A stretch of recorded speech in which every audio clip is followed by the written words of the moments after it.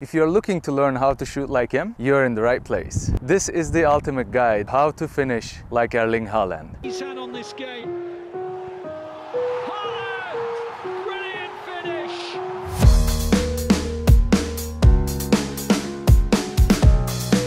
In this video, we'll focus on one of the most exciting aspects of the game, shooting while dribbling. I'll be showing you the step-by-step guide from proper footwork to body positioning. We'll cover everything in this video that you need to know to learn to shoot while dribbling. But first, please hit that like and subscribe button, turn on the notifications so you don't miss out my next videos. First of all, if you're a beginner and learning all about football, whether it's passing, shooting, dribbling, you always have to cover the basics first. It's very important to have a solid foundation in dribbling. This means practicing various dribbling techniques, such as the inside and outside of your foot, as well as keeping your head up on the field to maintain your awareness on the field. Better your dribbling technique is, the easier it will be to shoot while dribbling with the ball. Some of the important drills you can do to improve this technique is to set up some cones and go around them with the ball, as well as pretending like you're pushing. Or if you have a friend with you, go shoulder to shoulder with them all the time. Get your balance strong on the field, because balance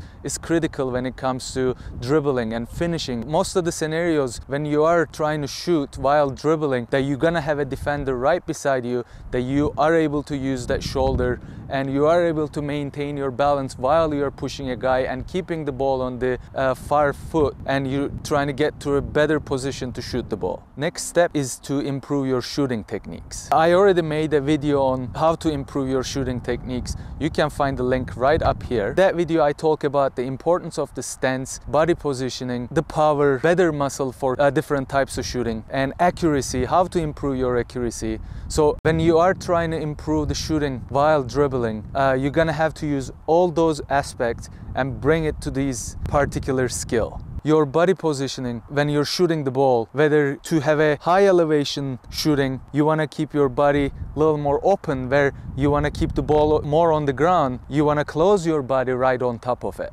Or which muscles to use for certain types of shooting skills. Knuckleball or curving. These are very important, that you need to get those muscles strengthened, get the right workout done just to improve those specific muscles and ligaments. So this will help you a lot when it comes to finishing or shooting while you're dribbling.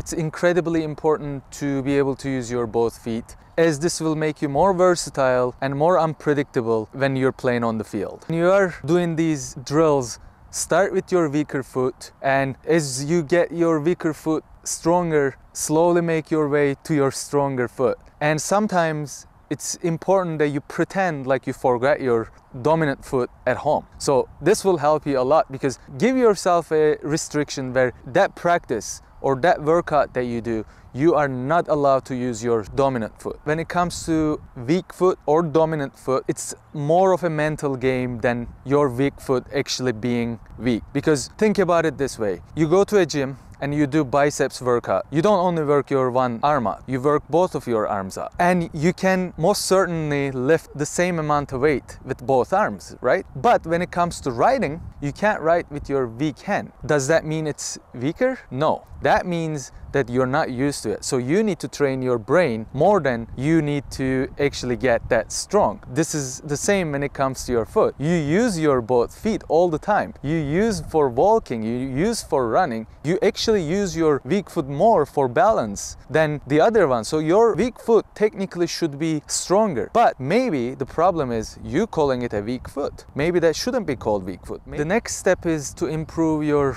different shooting techniques, because there's different types of shooting techniques that you can do when you are trying to shoot while you're dribbling, which is insteps, side foot, chip shot. So these are very important that you improve and you know all this stuff, that you are prepared for the scenarios when the time comes on the field. Practice each of these techniques to improve your overall success in each of these different techniques. You may find certain techniques works better for you, or you can maybe come up with your own signature move. Focusing on your timing is also crucial when it comes to shooting while dribbling. You want to make sure you're shooting at the right moment. when you have the best angle, when you have the best distance to the defender, to the net, or to the goalkeeper. Because I know from my experience a lot, including myself sometimes, a lot of players likes to take one too many touches, where this will bring you closer to the goalkeeper, where they will take a better position and defenders will take a better position. So it's always important that you take one less step and actually finish it, because this will catch them off guard and help you become more unpredictable on the field. So get yourself ready to always take one less step,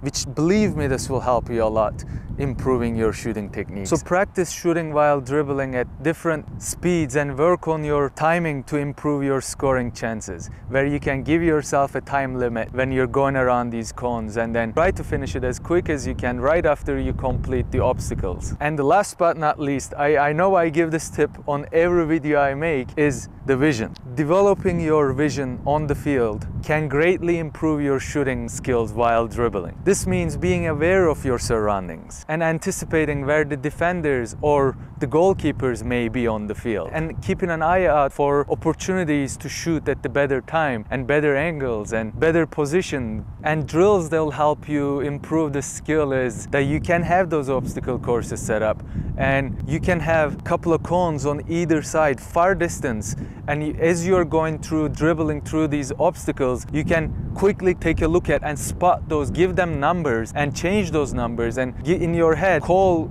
numbers in your head to spot those cones that you set up. So it'll really help you create your vision, those extra eyes that you might get on the side of your head or the back of your head, because this will help incredibly for your, not just for shooting, but for passing, for everything else that you can do to get better on the field. Improving your shooting while dribbling technique takes time and practice. But with these tips and drills, you can actually start to see some progress on your future achievements.